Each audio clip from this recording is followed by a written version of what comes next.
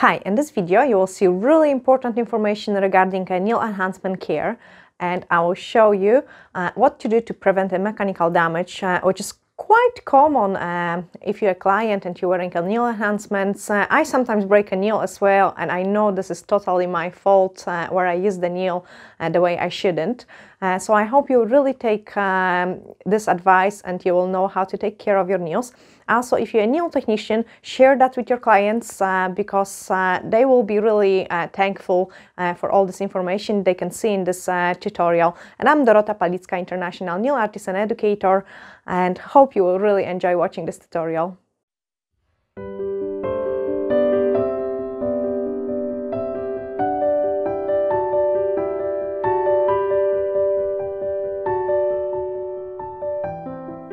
Definitely when flushing the toilet, you need to watch for those kind of pressing the buttons. Like if you would press it here, and that could be my breaking point, so definitely it is a big no-no.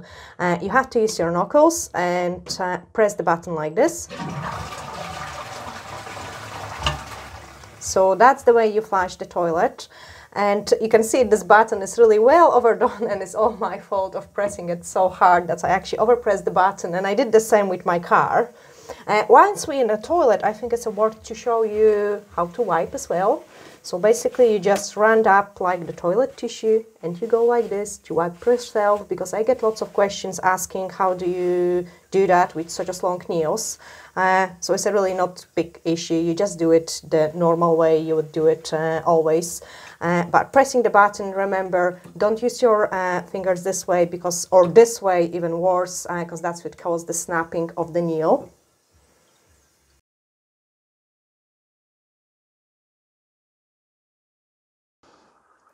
This is a very common situation when we need to open the drawers, and definitely you cannot catch like this. That's what causes the breakage of the nail. Your hand could slide.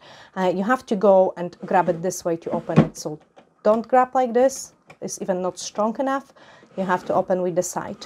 And actually, once we're here, I might show you how to use the cream as well. That will give you another tip. So you just go. I got you in the middle. You just go with your finger and pick up from this side, not the other side, so you don't have a cream stock underneath. And then you just apply it on your face or on your hands, and you don't have any cream stock underneath of your nails.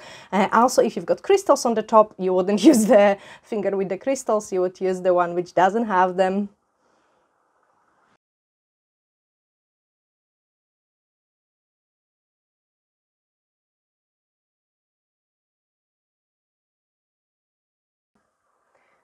And also, if we're here, I wanted to show you the crystals I've got in my dressing table. They are on the drawers as well, and I have applied them with the nail glue. There is also a video how to secure the crystals on the nails. I've got them in a car as well. I just thought I will show you that. After we have put the face on, it's a time to put our shoes on, and that's a very common mistake as well when we're going with our nails and we're trying to put the shoes like this. That can cause a really big breakage on your nails, so don't do that. Use a spoon provided for putting the shoes on, and this way you are not going to damage the nails. And once we are fully dressed up, we can go and do some shopping.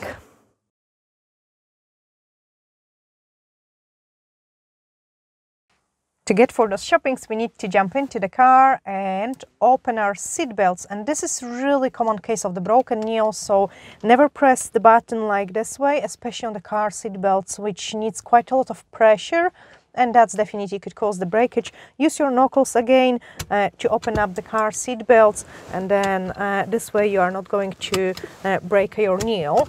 And same for the car boots. Actually, I might show you the car boot as well, so check this out.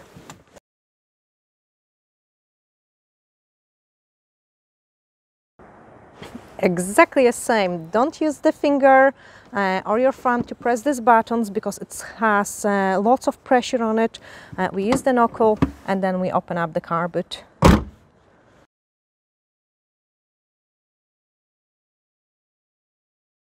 Now time for money pickup. So you wouldn't go with your nails like this. because again, you're causing the pressure on the nail. It is possible to pick it up, but I wouldn't recommend it.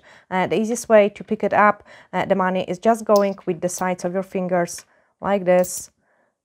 Flip. The thinner the money, the more difficult it is going to be. So sometimes you need to have a couple goes before you can pick it, the money.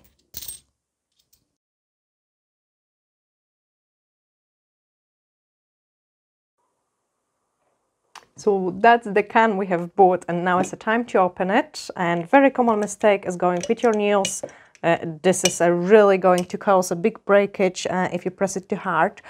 So I definitely recommend not using your nails, but some different tool. It can be a knife, or it can be a keys, or anything you've got. And then you just go lifted it up, and then you can use the side of your finger to open it up. So that's the best way to open a can of juice.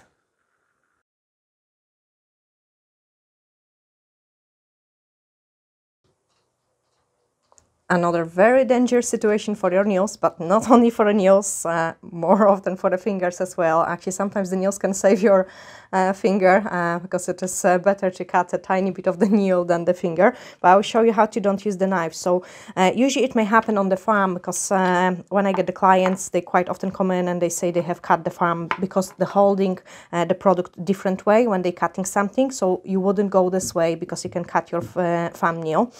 You have to protect the cutting area with your knuckles, so this way you are not going to cut your nails, and you are also not going to cut your fingers, and that's the way you should cut something when you've got long nails.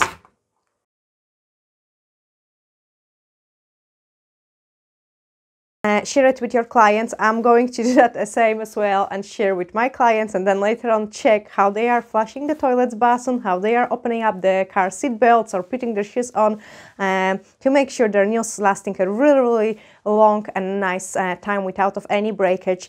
Thanks for watching, guys. Don't forget to subscribe. Bye!